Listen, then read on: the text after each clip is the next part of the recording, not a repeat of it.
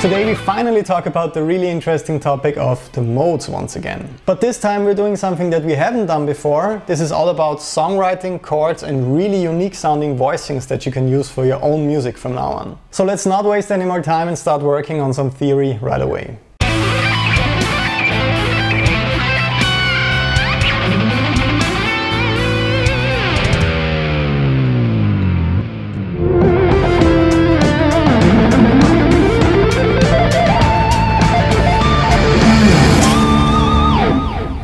You guys and girls voted for the topic of typical modal cadences on the lesson wish list on Patreon for this month. It's really great for me to see that you're also interested in music theory aside from all the crazy shredding that we're working on.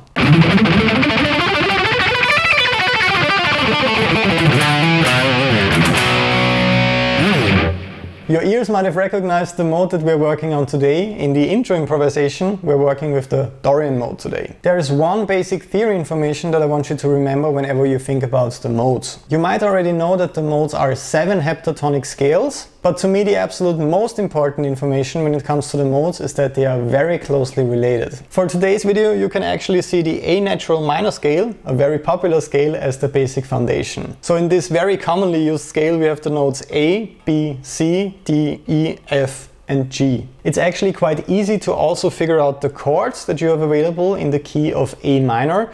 You just have to stack the 3rd and 5th to each note of the scale. As you might know, when I do that for the first scale degree for A, I can just count up 3 notes in the scale, A, B, C. So C is the 3rd for the chord on the first scale degree, and then I can just count up 5 notes, A, B, C, D, E.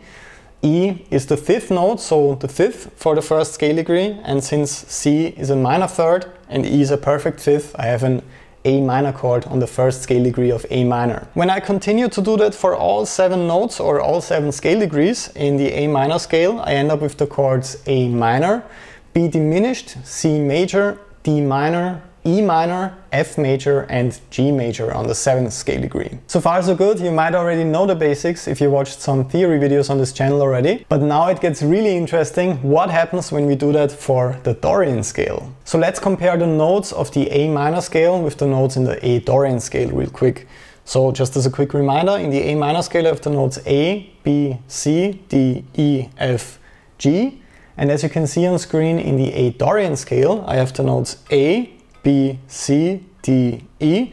So the exact same notes up to this point, but then I have F sharp instead of F, and then I move up to G.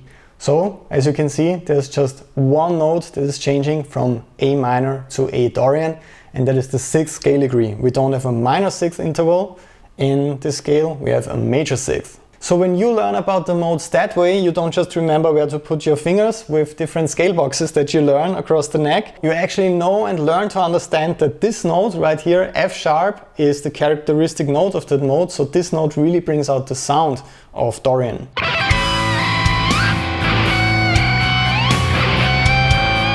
And the thing that's sadly very often forgotten is that you can also apply all of this knowledge to chords, of course. So when I want the really cool and mysterious sound of Dorian for my composition, I don't really have to look up Dorian chords on the internet. I can really just add that characteristic Dorian interval, F sharp in the case of A Dorian, to my A minor chord, or just to keep it very simple, just to the minor 3rd interval. So I'm playing A and C, the minor 3rd, and I can also play the low A string, and then I can add F sharp on top of that to get that kind of dark and mysterious Dorian flavor in my chord.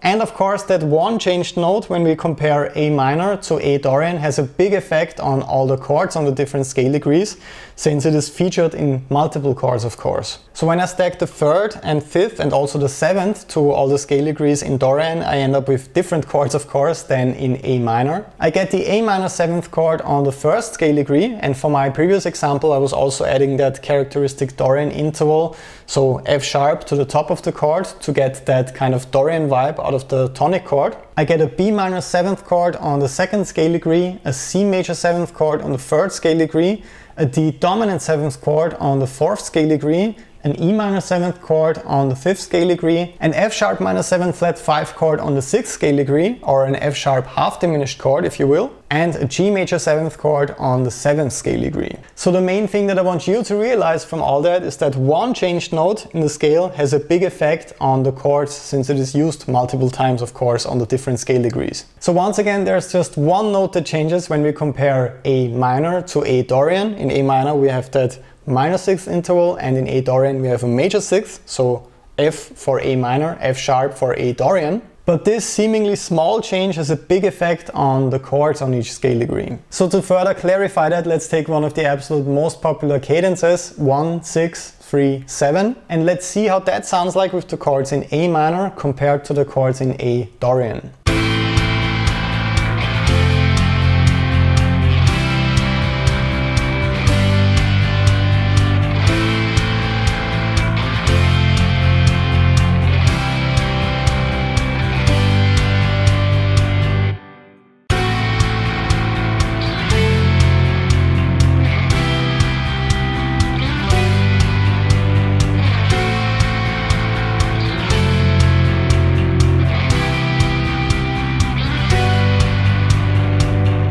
So to further outline this kind of drastic change, I was only using basic chords for the key of A minor and 7th chords for the key of A Dorian. But as you can hopefully hear, it sounds completely different. Of course, there's no right or wrong here, or no better or worse solution. But as a songwriter, it's extremely important to have this kind of knowledge, because you immediately know the right starting point for your composition. Depending on the kind of atmosphere, mood or emotions you want to convey with your composition, Dorian might be a much better choice than Aeolian or natural minor, for example.